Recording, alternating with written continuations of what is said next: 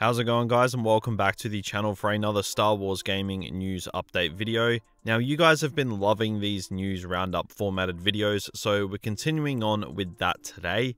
Now, I did want to keep consistent with the weekly news videos, but there was a really slow news week the other week, so I thought I'd wait an additional week for some news, and we have quite a bit to get to today because of that. So this is technically now a bi-weekly news update video.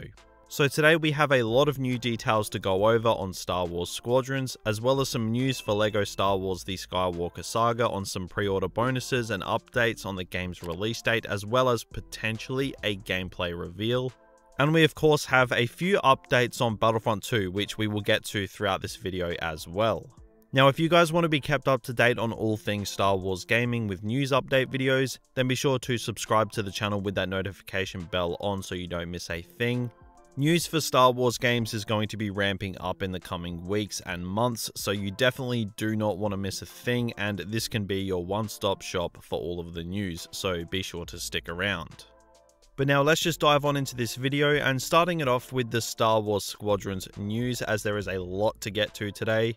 So Jay and of course Ian Fraser, the creative director for Star Wars Squadrons, have both been revealing snippets of details regarding Squadrons over the past couple weeks. And there are a lot of new details to unfold, the first of which is regarding the story mode and how you will customize your pilot. In the Squadrons gameplay reveal trailer, there was a menu screen that showed a Rebel and Imperial pilot. Now, there were two names in that trailer on that screen, those being Case Cassandra and Rao High Moon. Now, I originally thought these names would stick, but we have confirmation that we can actually change these names as we please. Now, this was posted a couple weeks ago, but it kind of flew under the radar, pun intended. Jay went on to say, remember in the gameplay trailer when it showed two names, those are auto-generated, but you can change them. So that is confirmation that we can change the name to whatever we want, so you can get nice and creative, obviously within reason, of course. So you can make your pilot unique to you, which is something that I know a lot of people are going to appreciate. I did see a lot of people kind of get a little bit mad that they didn't get to customize their own Jedi in Fallen Order and that it was just a set character. But it doesn't seem like that's going to be the case this time round for Squadrons, so this is going to please a lot of people. Now, we also got some details on how the campaign is going to start and where it's going to start, and it's actually very, very interesting. So Ian Fraser had an interview with Polygon where he went into depth on what the game is going to entail, and one thing that stuck out like a sore thumb was this. He went on to say, we actually start with a prologue, so when the game kicks off, it's set right after the Death Star has blown up Alderaan. Then of course he goes on further to elaborate why he was giving out that kind of information before the game's release, and it makes sense. He wants to avoid confusion and to let people know that it wasn't a mistake. And this is also interesting, he goes on further to say, and after the prologue is over, now we say, okay, do you want to keep going with the story? Do you want to check out PvP? We sort of open up the game to you, and that's the big time jump. As soon as that little prologue is over, now you're in the meat of the game, which is all post-Endor. So this is actually really cool, as the game sort of looks like it's going to warm you into it before jumping into PvP. I was actually under the impression that you had to complete the single player story before jumping into multiplayer, but it seems like you just have to do the prologue and then you can just do whatever you want. So for all of those PvP gremlins out there, that is good news for you. Now also, more news for Squadrons. There was a confirmation that Squadrons will support HOTAS, which for those who do not know is hands on throttle and stick. There was a bit of confusion regarding whether or not this game is going to support that alongside VR as well, and Ian confirmed a couple days ago that it will. So between HOTAS and a VR, this game is going to be crazy immersive. And also, there is a lot of talk about the customization for Squadrons as well. We saw in the gameplay reveal trailer that there would be cosmetics in the cockpit. We saw that little Ewok, as well as some ship customization. That honestly looks like it's going to get really funky. Now, having said that, all of this customization has been designed to fit within Star Wars, but it was confirmed that there is going to be an option which you can choose if you wish. Now, this option allows it so you don't see any of these customization options in-game on the other players' ships. So as a result of that, you can have the full, hardcore, realistic experience that the game is going to provide, so you don't get like unimmersed by a weird-looking player customized TIE fighter. So they have respected that some people want the experience to be just like it is in the films, so to anyone who thought the customization might be a little bit goofy or over the top, you don't need to be worrying about that at all. Now finally, for Squadrons news, it was confirmed that Squadrons will have an offline mode that allows players who don't have access to the internet or just have complete potato internet to enjoy the game 100% offline.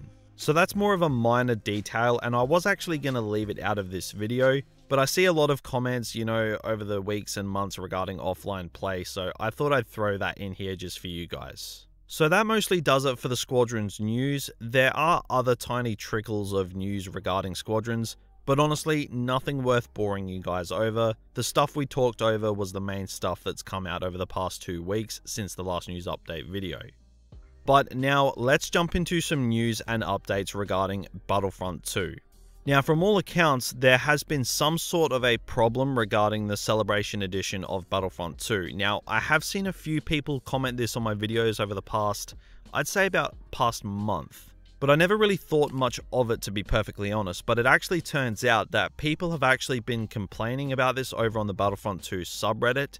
And old community manager Ben Walk did actually respond surprisingly on this. The Reddit user went on to say, and this is quite long, but bear with me, "I'm on PC and I purchased the Celebration Edition upgrade on Origin a while back shortly after it was released. As expected, all skins were unlocked. However, when I launched the game today, all the skins that I had unlocked through purchasing the Celebration Edition were now locked. The skins that I had bought using credits were still there. I checked Origin and it states that I have purchased the Celebration Edition upgrade and the base game. I also use cosmetic mods, not sure if that changes anything." And Ben replied to this saying, "Working on a fix for this now, sorry about that." Now, this was roughly a week ago, and to my knowledge, I think it's still a bug that people are experiencing, so maybe it's actually not fixed yet. So if any of you guys have been experiencing this issue still, then be sure to let me know in the comments and I'll see what I can do. But one of the reasons that I felt the need to bring this up, as it goes to show that DICE haven't 100% been pulled off of Battlefront 2. Only about 99.99%. So maybe there is actually hope of getting a bug fix here or there for Battlefront 2, as let's be brutally honest here, the game is not in a good state with its gameplay at all. I was live streaming yesterday on the channel and I encountered gameplay that made my blood boil. Vehicle damage against heroes, it's still a joke. The lightsaber combat is a complete mess, abilities aren't working, blocks aren't working, it's just a bit all over the place. So hopefully, if things turn to a somewhat normal state in Stockholm where DICE are located, then maybe we might get some fixes here or there. As man, Battlefront 2 really does need it. And I think it's actually worth noting that some of the developers have actually been going back into DICE at some point lately. Now, I don't think this is returning to work though, but it does show that things may be starting to lift in Stockholm. So hopefully they're back in their offices soon and maybe, just maybe, we can get some bug fixes. But now to wrap this news video up, let's finally touch on some news regarding LEGO Star Wars The Skywalker Saga. Now it seems for the most part things have come to a screeching halt with this game. It's not really being marketed, but having said that, various new pre-order bonuses have been trickling out over the past few weeks. And all of it does hint to some of the minor content we will see in the game at some stage. Now, Xbox does have the marketing rights for this game, and there is an Xbox Games showcase going on the 23rd of July, so approximately 10 days from now. So there is a chance that we might see a trailer or maybe some gameplay around this time frame, as a trailer did get released for LEGO Star Wars at this very event last year. I'm not saying that it's going to happen, it's just a chance of happening because they really need to ramp up the marketing for this game. Even though it's a LEGO game, it looks like it's going to be huge and it's just not getting the marketing that it deserves. But I will keep you guys in the loop on this as time goes by, so for those of you who want to know what's going on with LEGO Star Wars, I got you covered. But that is just about all of the news from the past 2 weeks. Like I said at the start of the video, I intended for this news update series to be, weekly, but things moved pretty slow the last week and a bit, so I stretched it out to the past 2 weeks for a bi-weekly news update. Now, I don't think that'll be the case again. Things can only really ramp up from here, and I do expect that it's going to, so do expect much more from me on Star Wars gaming news in the coming weeks. But that is just about going to wrap it up for me in this video. Be sure to drop a like if you did enjoy it or found the video informative, and if you haven't already, then feel free to subscribe to the channel to stay up to date on all things Star Wars gaming. And I will have some longer formatted videos coming in the next week and a bit, so make sure you keep an eye out for them, as a lot of work has been going into those. But that's going to do it for me today, so thank you all for watching and have a good one.